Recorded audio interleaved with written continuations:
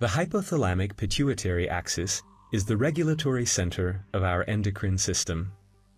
The hypothalamus is part of the diencephalon.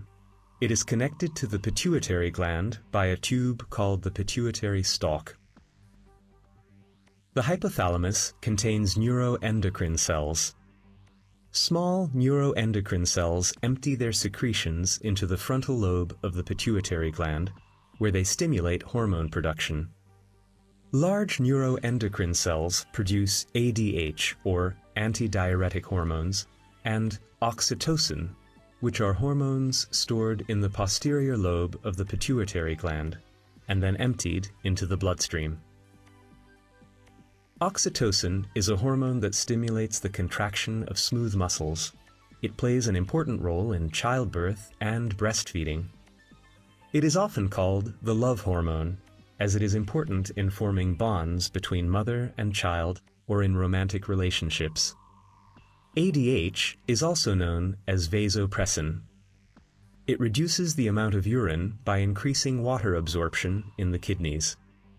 The frontal lobe of the pituitary gland secretes prolactin and growth hormone. Prolactin stimulates the mammary glands to produce milk.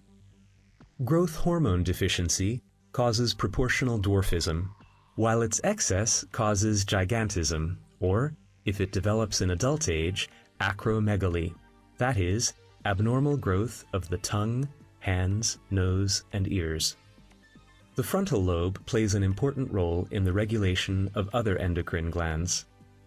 Hormones produced by the hypothalamus cause the frontal lobe to secrete hormones that stimulate other endocrine glands.